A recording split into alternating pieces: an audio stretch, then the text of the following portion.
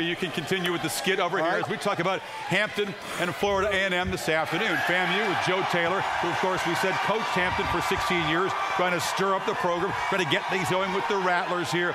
And this is a collision of players who feel a tremendous amount of pride playing for programs with a great history at historically black colleges. So what happens here? Does Hampton come in here and snap the 3-game losing streak, or do the Rattlers get it done in Bragg Stadium?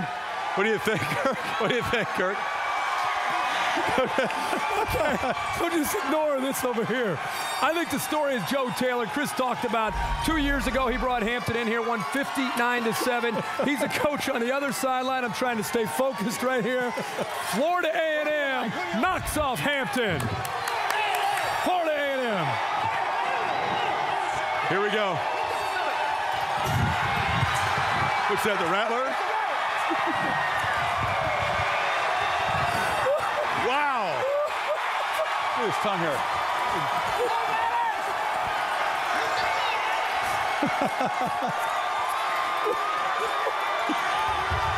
We've had a lot of fun here. We want to thank the folks at Florida A&M. What a great turnout. Here in Tallahassee tonight, of course, on ABC, it's the Seminoles against the BC Eagles. Ohio State and Illinois coming up right now on ESPN. Enjoy your football Saturday. So long from the home of the Rattlers.